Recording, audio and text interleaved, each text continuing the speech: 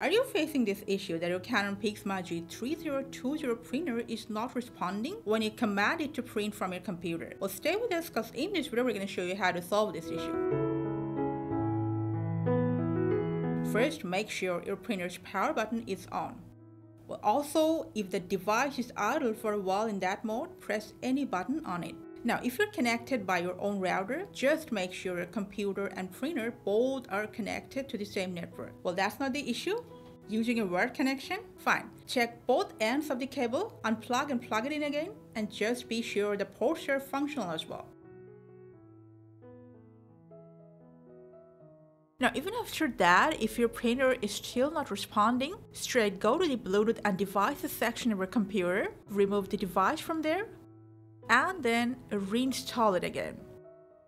If everything is okay and still the printer is not responding to your command, let's go reboot or restart the printer function on your computer. For that, press the Windows button and R together. And here, just write down services.msc. Press OK.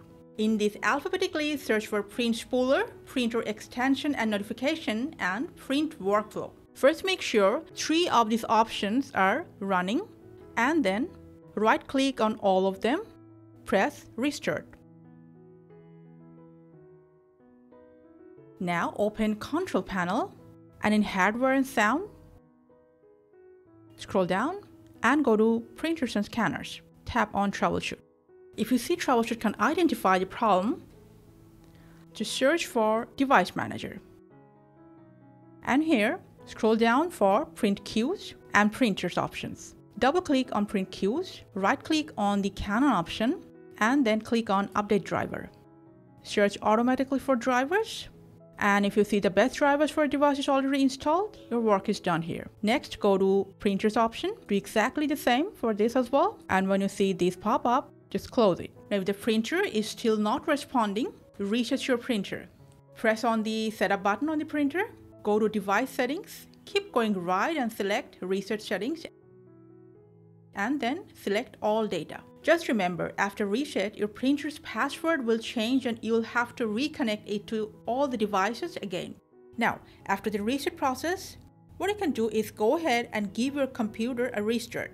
Just one little reminder, don't forget to select the printer's name before you send the print command next time. And hopefully, after trying out all these troubleshoots, your Canon Pixma printer not responding problem will be solved. Let us know how that went and please subscribe before you leave. Thank you for watching.